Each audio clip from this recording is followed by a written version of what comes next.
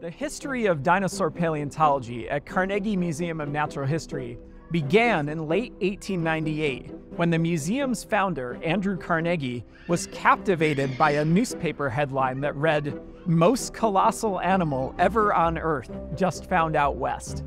He quickly scrawled a note to the museum's director, William Holland, that said, "Can't you buy this for Pittsburgh? Try." In the spring of 1899, financed by Carnegie, Holland organized the museum's first dinosaur expedition and dispatched two newly hired paleontologists to Wyoming, where they rendezvoused with local fossil collector Bill Reed.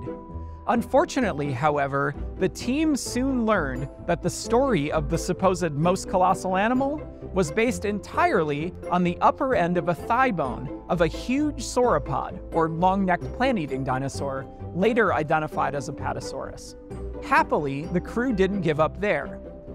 In early July 1899, after several weeks of further disappointment, they hit the jackpot with the discovery of a bone near Sheep Creek, Wyoming.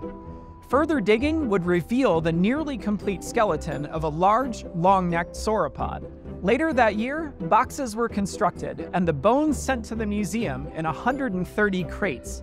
The dinosaur needed a boxcar of its own.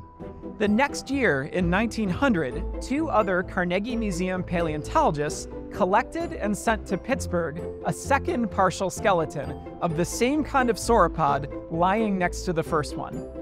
Back at the museum, technicians called fossil preparators worked feverishly to extract the two specimens of the new dinosaur from the rock. In July 1901, museum paleontologist John Bell Hatcher named it Diplodocus Carnegii in recognition of Andrew Carnegie's support. Plans were made to display a fully reconstructed 85-foot skeleton of Diplodocus that would include real bones from the two known specimens, plus a third discovered in 1903. Because the existing museum was too small to house this giant, a new wing had to be built, and the expanded Carnegie Museum of Natural History was born. In 1907, the mounted original skeleton of Diplodocus went on display as the centerpiece of the museum, and it still stands here to this day.